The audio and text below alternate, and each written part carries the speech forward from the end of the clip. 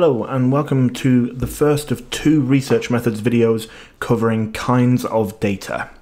In this video we're going to have a look at qualitative and quantitative data. We're going to go over what they both are and then look at some strengths and limitations before finishing off with some exam questions.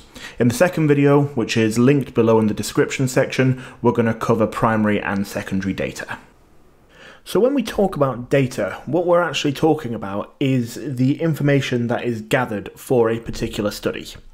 And as you can imagine, and as I'm sure you're already aware, there are lots of different types of data, and there are lots of different ways in which you can collect those types of data. So what we're going to look at today is quantitative and qualitative data, what it is, strengths and weaknesses of it, how it's collected, and so on.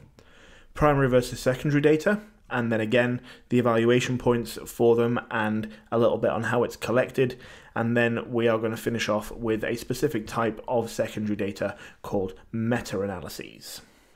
So qualitative and quantitative data.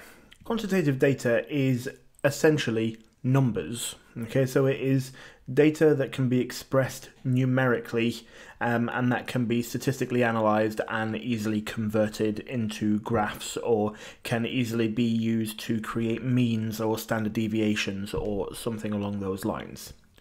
You can get quantitative data from doing experiments. So for example, a memory experiment and seeing how many words an individual can remember. Okay, so it's easy to count up how many words they remembered, and it is quantitative data. Okay, you could also do things like structured observations, you could do correlations, you could use questionnaires with closed questions, it's that kind of thing. Whereas qualitative data, on the other hand, is non-numerical data, it is language-based data or descriptive data. Okay, so it's collected through semi-structured interviews or unstructured interviews, or open questions in questionnaires. Okay, so it's the type of data that allows a participant to expand on what it is that they want to say.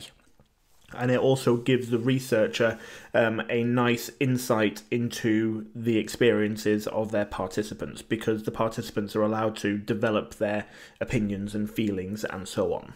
Okay, so it's not a clear-cut yes or no answer. It's not numerical in that sense. It is descriptive and word-based data. Okay, you can, like I said, you can get these from things like semi-structured interviews, unstructured interviews, and open questions. Okay, so just an example for both of them. So you have Milgram is an example of quantitative data.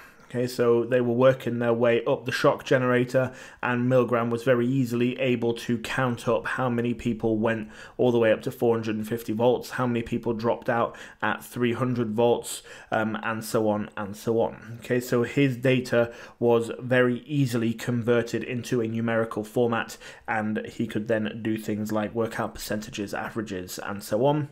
However, if you're going to ask a recovering schizophrenic, for example, to keep a diary of their day-to-day experiences, then that would be more qualitative data, because it's word-based, it's descriptive, and the patient would be elaborating and explaining a lot. Okay, so it's not just a clear-cut yes or no, it's very descriptive.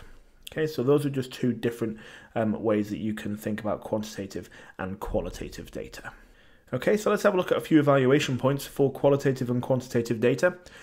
So a strength of quantitative data is that it's easy to analyze statistically. Okay, so when large amounts of numerical data are generated, it's generally quite easy to conduct descriptive statistics or inferential tests of significance, which then also allows the researcher to draw comparisons and identify trends between the two different groups. Also, since established mathematical procedures are in place for this type of analysis, it also makes quantitative data very objective, because there's no opinions involved in it. It's all mathematical procedures that are very objective. However, that being said, the limitations then kind of are the flip side of that, and that is that there is a lack of representativeness.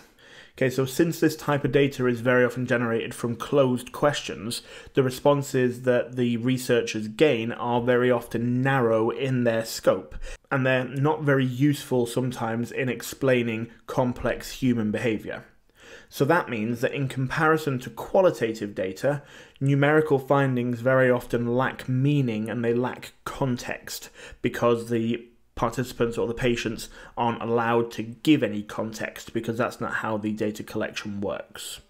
And because of that, any quantitative data may not necessarily be a true representation of real life, and it can therefore lack validity. Here we're equally qualitative data. The strengths of that is that it is very, very rich in detail. Okay, so the investigator can gain meaningful insights into what their participants are experiencing because the participants have got the opportunity to develop their responses freely and provide the investigator with a lot of detail. Okay, so because of that, the external validity of findings that use qualitative data are enhanced because they're more likely to represent real-world experiences and real-world views. But then, of course, it can be subjective. So because of the very rich and very often lengthy detail of participants' responses to answers, interpretations of this data can very often rely on the opinions and the judgments and the values of the researcher. So that means that any preconceptions that the researcher has, any values, any morals, any beliefs, any opinions, whatever that the researcher might hold, could act as a bias to any conclusions that are being drawn. Okay, so the conclusions that are being drawn are very, very related to how the researcher interprets what he has found or what she has found, and those interpretations could get influenced by the researcher's own morals and values. Okay, so that's a problem for qualitative data. Right, so just to finish off, let's have a quick look at what this could look like in an exam. So you've got a simple, short answer explanation. What is the difference between these two types of data? Okay, so you're very often given some kind of scenario and then you're told something like here, where the researcher collects quantitative data but then decides to choose qualitative data as well. What is the difference between the two? Okay, so sometimes it could be a 2 marker just for one difference between the two. Sometimes it can be up to a 4 marker for 2 differences between these types of data.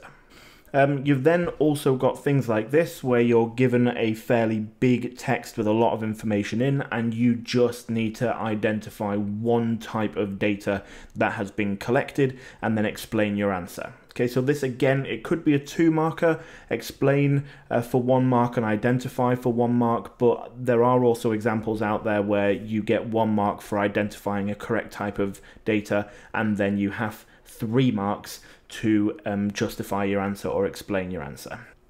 And then you've also got this kind of thing where you have to relate it to a different topic. So this bottom one is a good example of that. So give 2 reasons why behaviorists don't collect qualitative data.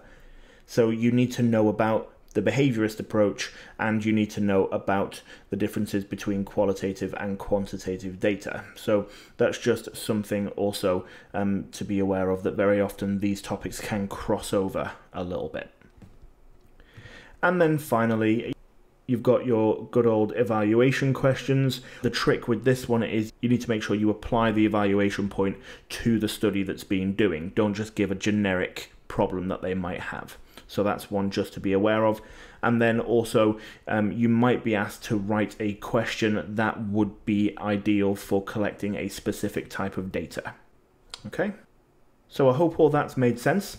That is the end of part 1. So if you now want to find out about primary and secondary data, then the link is down below in the description section. Okay, thank you very much for listening, and I hope it's been useful.